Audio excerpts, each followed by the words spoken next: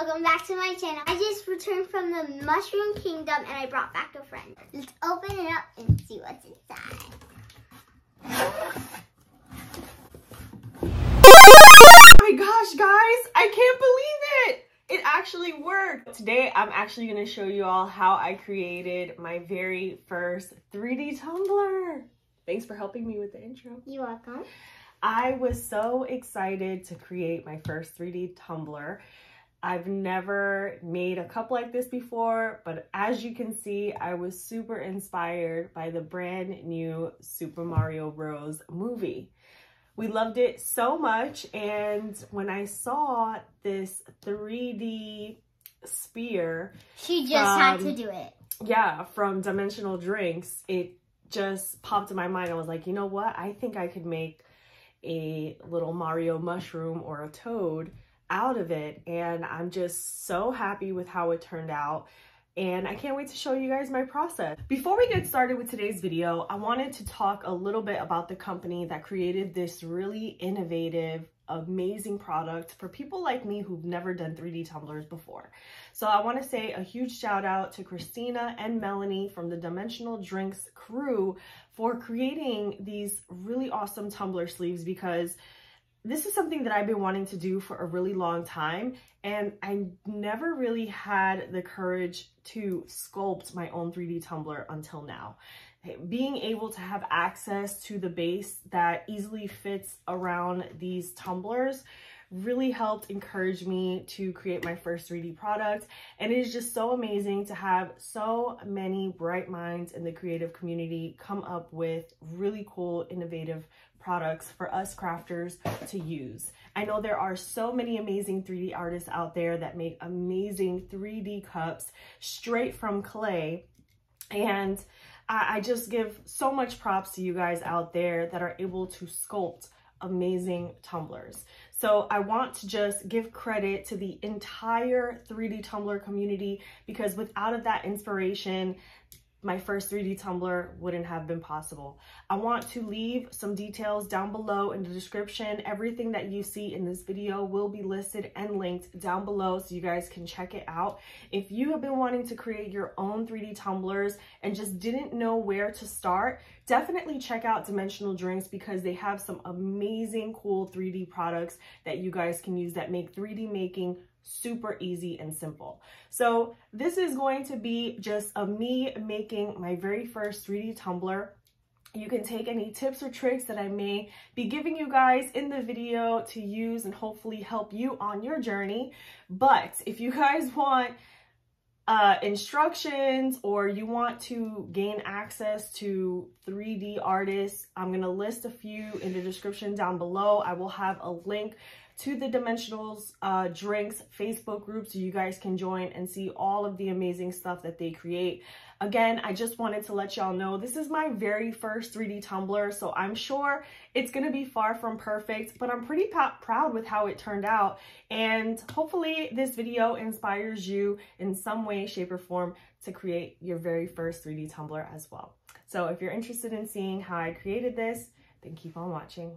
Okay, so here we have the 3D printed tumbler sleeve. I actually purchased the set that also includes the tumbler. So the tumbler size is a 12-ounce whiskey barrel, and that is the tumbler that fits specifically inside this sleeve. If I'm not mistaken, I believe all of the 3D tumbler sleeves are made specifically to fit the Steel Magnolia brand of tumblers. However, I think they may be able to fit other brands as well.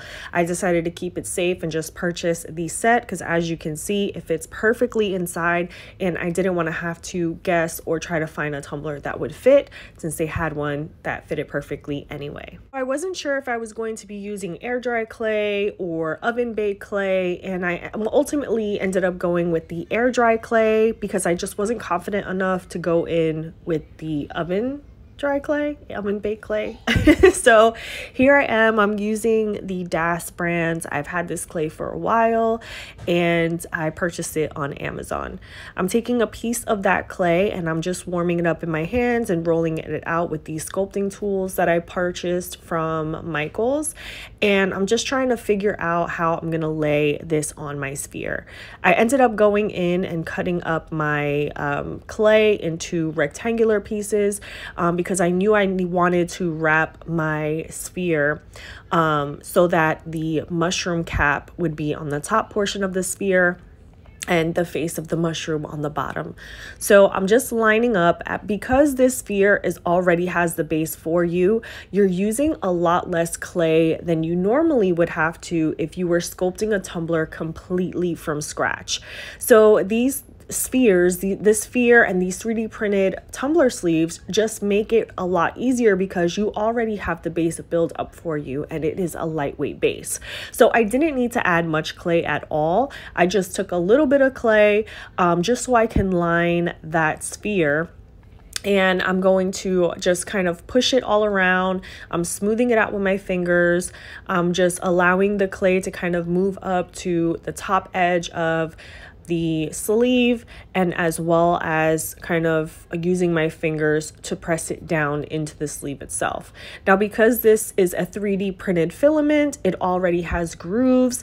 So I decided not to sand my base, but if you wanted to give your base something extra to stick to, you can go ahead and sand that down. But I did not have any problems with my clay sticking to it at all. So I just went straight in. Now, once I have my clay where I want it and I'm happy with how it's kind of sitting down, I'm just going in with my finger, and I did spritz it with a little bit of water just to kind of smooth out the base as best as I can.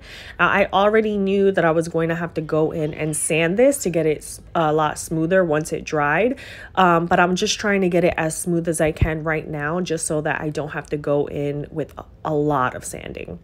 So once I got my kind of like mushroom cap base down, I went in with another piece of clay and I rolled it out like, you know, just like a snake roll. I don't know what you call it, but I just rolled it out, and I'm gonna try to get it wide enough so that I can put that around the bottom part of where my clay is. Now this is gonna kind of be the area that's poking out and you know, the edge of my mushroom basically.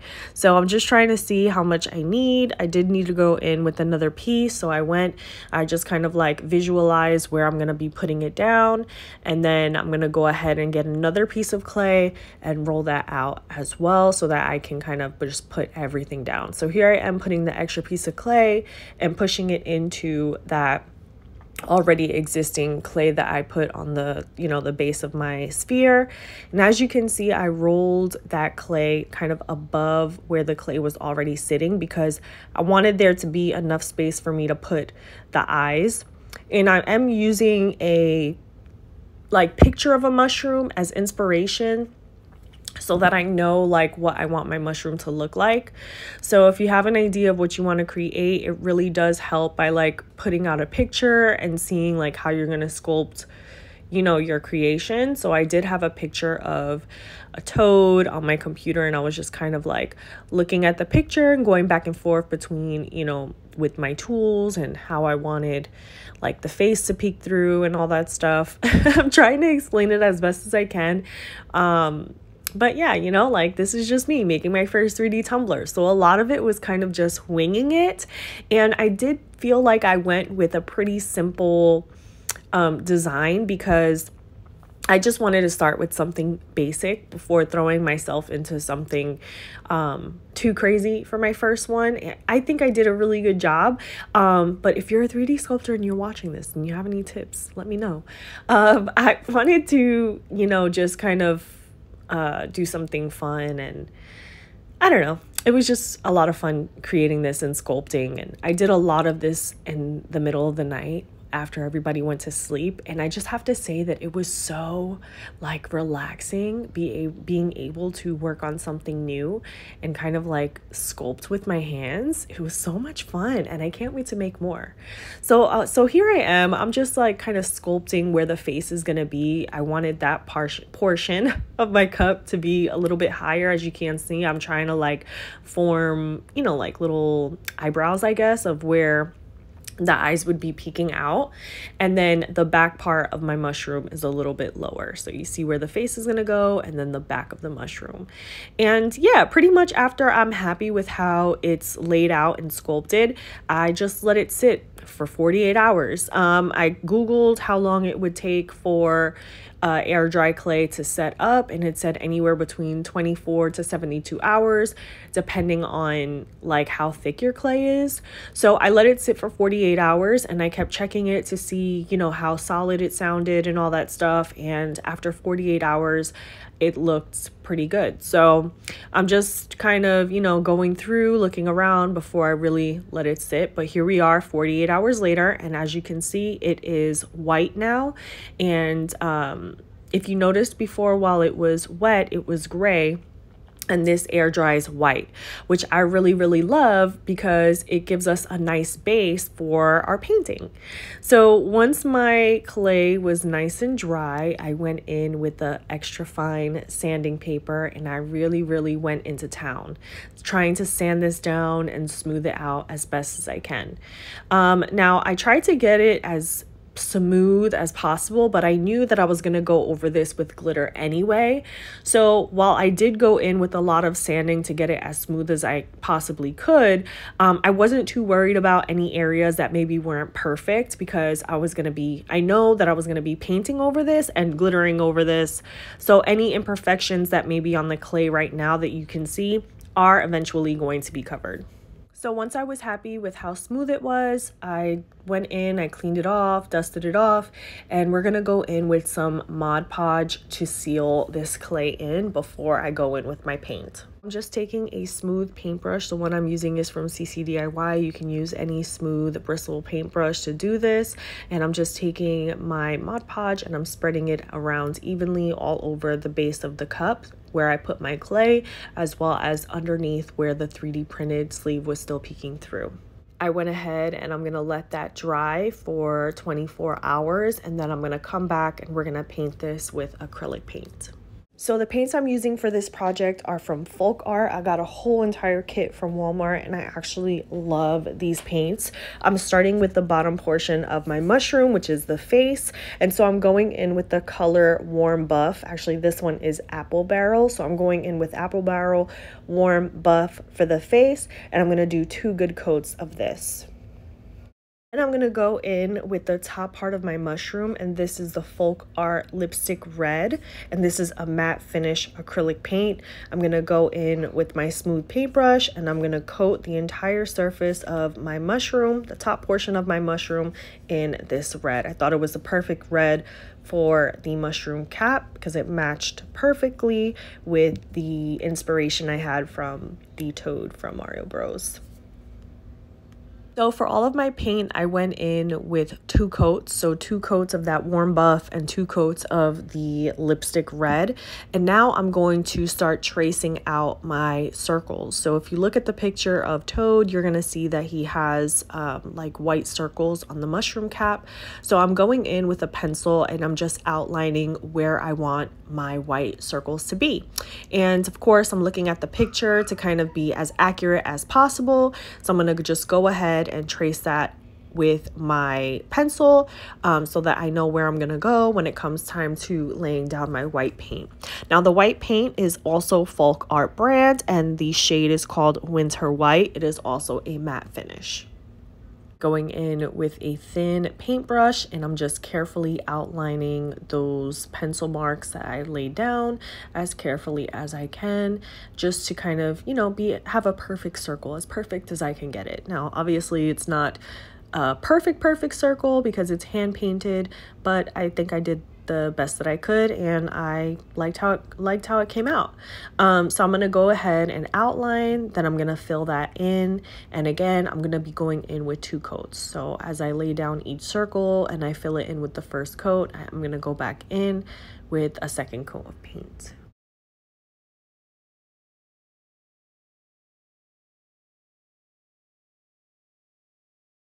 This is where we're at after I've painted the last circle on my mushroom. I can see it's really pulling everything in together, and I'm really happy with how it's turning out. So after I went in with my coats of paint and I'm happy with how vibrant they look, I'm gonna go in and start applying my Mod Podge so that I can apply my glitter. Now, because Mod Podge dries so fast, I'm gonna go in section at a time, and I'm gonna just be really careful to outline those white areas. So I'm going to go in with my flat paintbrush and I'm going to apply that Mod Podge, again, section at a time. And the glitter I'm using is called Lady in Red, and I'm going to be using that and sprinkling that all over the red portion of my cup. So here I am just sprinkling on that glitter, and I'm going to be doing this until the entire tumbler is coated in that red glitter. Because I've already pre-painted my base, I'm only going to have to go in with 1 coat of this red glitter. For the time purpose of this video, I'm just going to fast forward through me glittering this red part. Once I was done with the red part of my cup, I went in with Mod Podge, and now I'm using Glitz and Glam as the bottom part where the face is going to be of my mushroom. This is one of my favorite glitters ever, and we need to get it back in stock ASAP. If you're looking for it, keep an eye on my website because we will be doing a big restock. There's a lot of glitters that are not in stock right now, so my apologies, but we're working on it.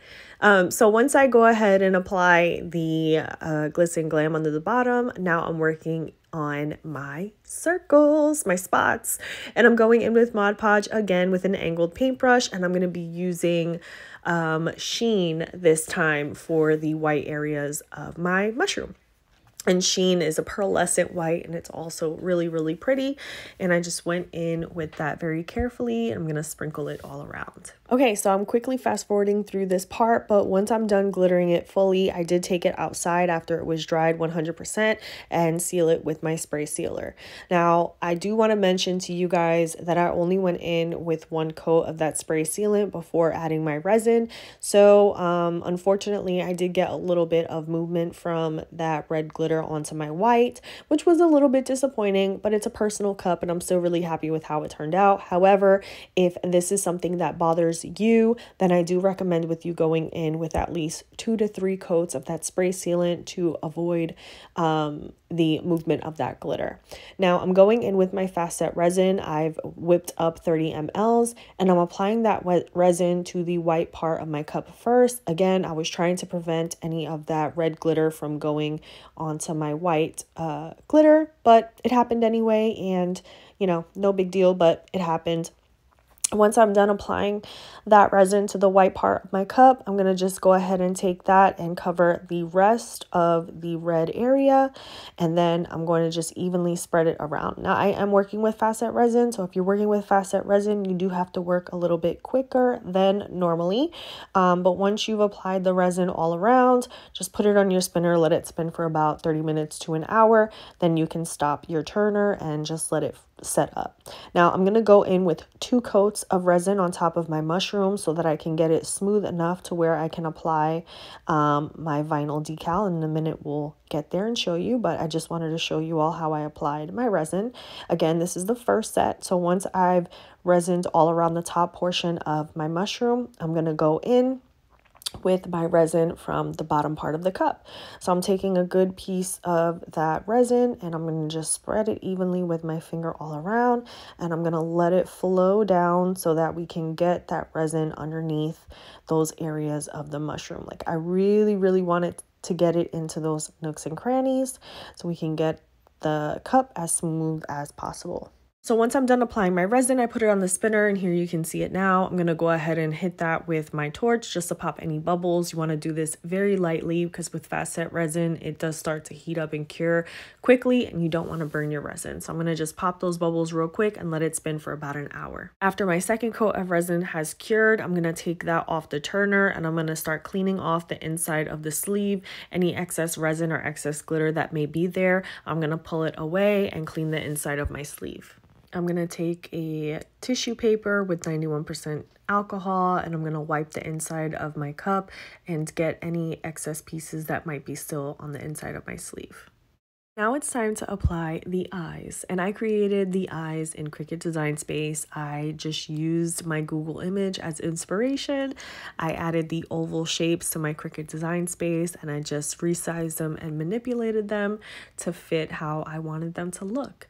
Now I was a little bit anal about the position of my eyes, so you can see that I'm like repositioning it a few times before I was happy with how they were placed. Just really wanted them to be as even as possible.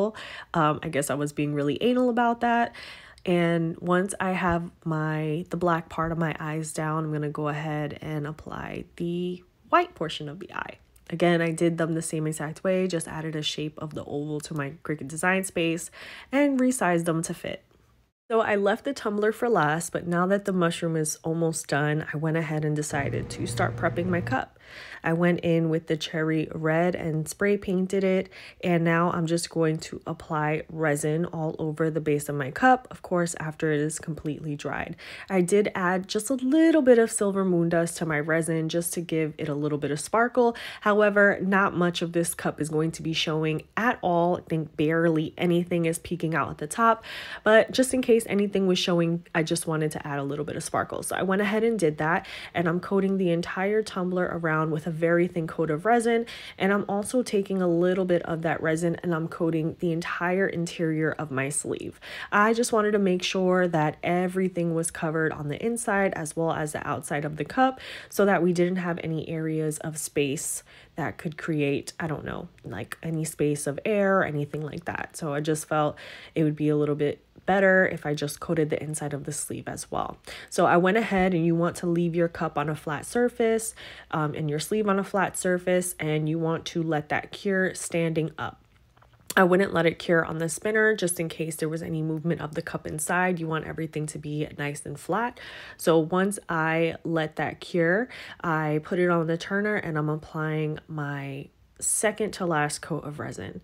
Now you can see that the cup is cured inside of my sleeve. You can see just a little bit of it poking out there, and I've whipped up 20 mLs of fast set resin, and I'm going to just evenly smooth that around the entire base of my cup, the top portion as well as the bottom portion that has the vinyl decal now.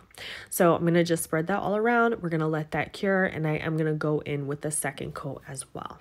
I just want to mention that this entire cup was made solely with CCDIY fast set resin, except for the final coat. The final coat is regular artist resin. However, CCDIY has just launched a brand new fast set turbo that can be used as a final layer. I can't wait to get my hands on it. Your girl already pre-ordered it, and I can't wait to test that out and let you guys know what I think of it.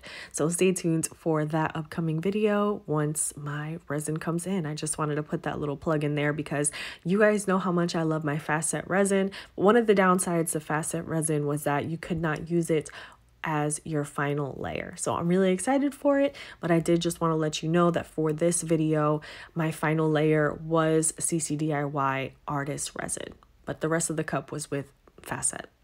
All right, anyways, I wanted to show you guys this little trick that I was doing because I wanted to really make sure that that seal was like sealed in with resin 100%. So even though I did put resin all over the cup as well as inside of my sleeve, I just wanted to make sure that there's like a little crevice where the tumbler and the sleeve meet. I just wanted to make sure that that was nice and sealed in. So I went in with a popsicle stick and I just made sure to apply resin right in that area so we don't have any spaces in between the sleeve or the cup. So once your tumbler is cured, you can go ahead and pull it off the turner, and you're going to want to clean off that rim. Don't forget to clean off your rims. I'm going to use an X-Acto knife just to clean off any resin that may have cured on the rim. I'm going to take a light sanding block just to sand and smooth out the rim. And then I'm also going to go in with 91% alcohol just to disinfect and clean off any like debris or anything that may be inside the cup. Once that's done, you can add your lid, and we are done, you guys. I love how it turned out. All right, guys, that's it for today's video. I hope you all enjoyed it. What did you think about my first 3D tumbler? Did I do a good job? You did amazing. I can't wait to make more. Honestly, this has given me the confidence that I think I needed to be able to do something so out of the box for me, and I'm excited to make more of these. So if you guys want to see more 3D tumblers from me, leave a comment down below and let me know what you want to see next. I'm excited to get sculpting again, and I can't wait. So yeah, hope you liked this video. Give it a big thumbs up if you did. And if you're new to my channel, I hope you subscribe so you don't miss out any of my future videos. All of my videos drop on Sunday afternoon at 3 p.m. So stay tuned. And until next time, I'll see you later. Mwah. Peace.